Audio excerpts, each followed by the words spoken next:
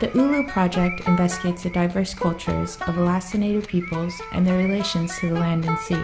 We explore aspects of food and culture through the perspectives of both experts and everyday people, and film the series in 3 locations: Nome, Sitka, and Anchorage, Alaska.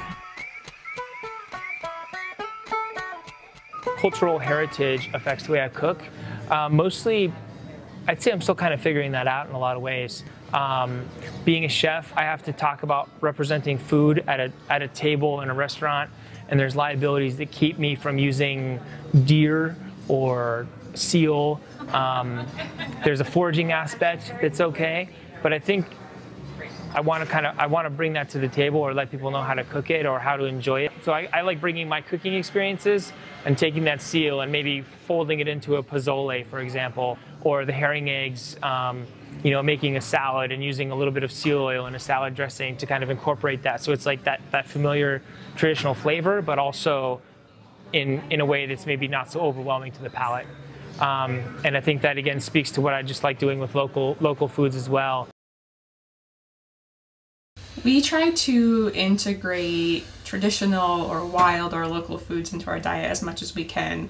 By no means are we perfect and do it 100%, but we have a drawer of dried herbs and greens that we put into soups and such and teas, and we have a freezer of salmon and a freezer of berries, and we'll preserve some of our garden greens. So it's a small portion of the diet, but it's a very significant one because it's important and it has a story around it. Once I get that moose, it'll be a significant portion of our diet, so it'll be great. And I'm from the Yatna region.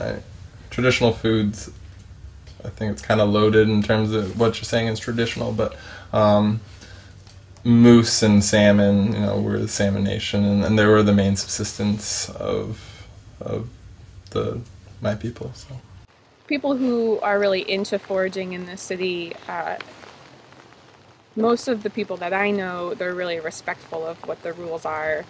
They, for example, contact the specific park and they say, like, I really want to go and get this, can I do that? And talk to an official and make sure that it's not going to cause a problem.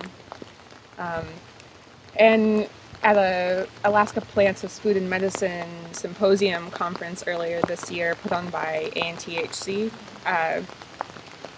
there was a big discussion about asking for permission to pick from certain areas from whatever native land it is, and I thought that was a really great idea.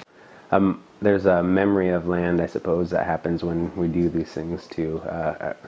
And a memory within ourselves that all of our ancestors have continually done, which is whether it's picking berries, the motions of doing that, and community and the interaction that you have within that, cleaning fish, all of these things, processing, learning how to process and utilize everything from what we're doing. So yeah, it's really wonderful.